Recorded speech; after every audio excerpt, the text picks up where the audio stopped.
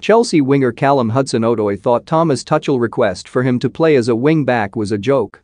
Callum Hudson-Odoi admits he thought Thomas Tuchel was joking when he asked him to play as a wing-back for Chelsea.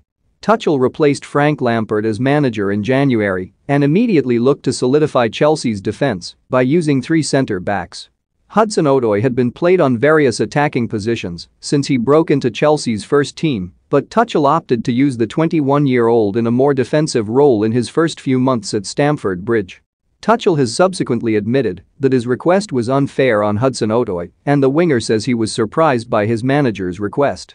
"When the manager first came in and he told me to play wing-back, I was just a bit in shock," Hudson-Odoi told TalkSport. "I thought it was a joke. Obviously, when I played there, it was different. It suited my game a little at that time, and I think that he's come in and he's given the freedom and the instruction to the team of how he wants everyone to play and what he wants from the team to try to win games.